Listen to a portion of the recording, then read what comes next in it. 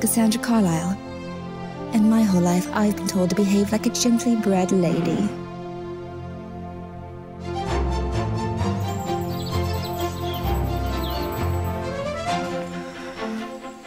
Ah, here's my girl.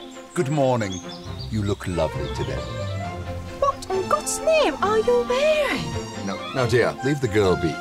Leave her be. She looks like a stable boy.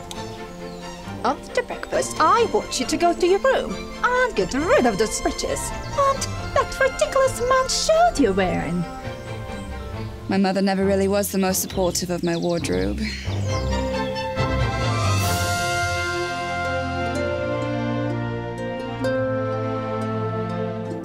You will be the social death of me. I don't know how your father can tolerate seeing you like this. No, she looks perfectly fine to me. She's 18, in case you have not noticed. And she's overdue for her first season in London. And now it's time to offer me like a sacrificial lamb to the highest bidder at the marriage mart.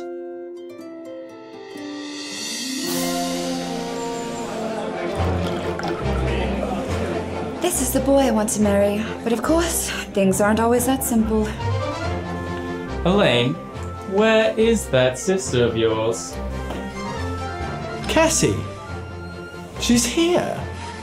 I haven't seen her since I got back. Well, she's probably hiding around here somewhere. You know how she loathes attending these balls, I'm sure. Bridget? Say hello to Cassie. What? Piglet? You see what I mean? Darling, I've been looking for you all over. Where have you been? Desiree, this is my,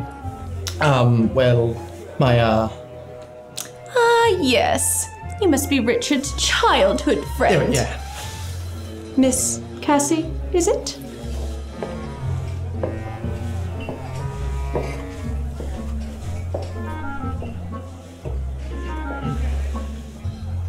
The one he refers to as Piglet?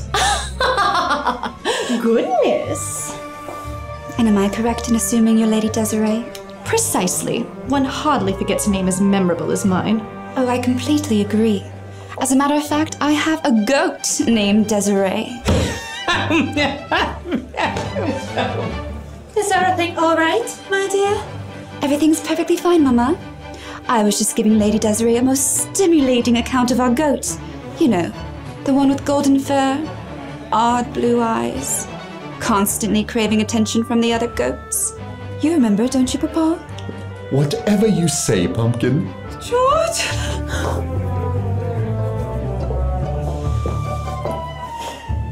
What?